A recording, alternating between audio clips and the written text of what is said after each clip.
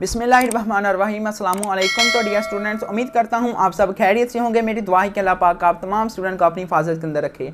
तो स्टूडेंट्स, आज इस वीडियो के अंदर जो आप लोगों की न्यू डेट्स आई हैं, आप लोगों के पेपरों के मुतालिक कि आपके पेपर जो हैं वो इन डेट्स को लिए जाएंगे, वो सारी डेट्स जो है वो मैं आप लोगों को बताऊंगा। ठीक है, तो प्लीज़ आप लोगों ने वीडियो को कंप्लीट एंड तक देखना है, वीडियो को दरमियान में छोड़ के मत जाइएगा, नहीं तो आपको जो है वो कन्फ्यूजन रहेगी और आप भी जो है वो टेंशन के अंदर रहेंगे, तो आपसे जो है वो अपने पेपर की तैयारी भी अच्छे तरीके से नहीं हो पाएगी। तो प्लीज़ वीडियो को कंप्लीट एंड तक देखना। उससे पहले मेरे जितने भी न्यू स्टूडेंट्स हैं उनसे रिक्वेस्ट है, अगर आप लोगों ने अभी तक चैनल को सब्सक्राइब नहीं किया तो प्लीज़ स्टूडेंट्स चैनल को रेड कलर के बटन को दबा के सब्सक्राइब जरूर कर लें और साथ ही नोटिफिकेशन बेल लगी हुई है उसे आप लोगों ने जरूर दबा लेना है, ताकि जैसे ही मैं इस तरह की एजुकेशनल कोई वीडियो अपलोड करूं उसका नोटिफिकेशन आप लोगों को मिल जाए। तो स्टूडेंट, जैसे कि आपको भी पता है, पूरे पाकिस्तान के अंदर फ़िलहाल जो है पहले उन्होंने जो है वो जितने भी आप लोगों के पेपर थे, जितने भी आप कई क्लासें ऐसी थी जिनके सिर्फ 2 पेपर या 1 पेपर हुआ था, उनके पेपर जो है उन्होंने टोटली तकरीबन जो है वो कैंसिल कर दिए थे।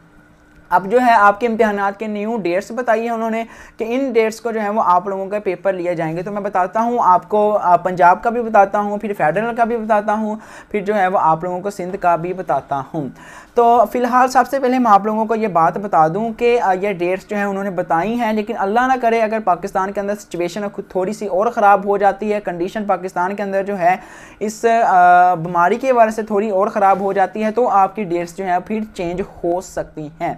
तो स्टूडेंट्स, बात कर लेते हैं। सबसे पहले मैं आप लोगों को बताता हूँ सिंध बोर्ड का। तो सिंध बोर्ड जो है उसके अंदर आप लोगों के इम्तिहानात जो हैं वो जून के मंथ में स्टार्ट होंगे। ठीक है, जून के मंथ में जाके जो है वो आप लोगों के इम्तिहानात स्टार्ट होंगे। अब जून की कितनी तारीख तक जो है वो आप लोगों के इम्तिहानात स्टार्ट होंगे? तो 15 जून के बाद जो है वो आप लोगों के इम्तिहानात स्टार्ट होंगे सिंध के अंदर।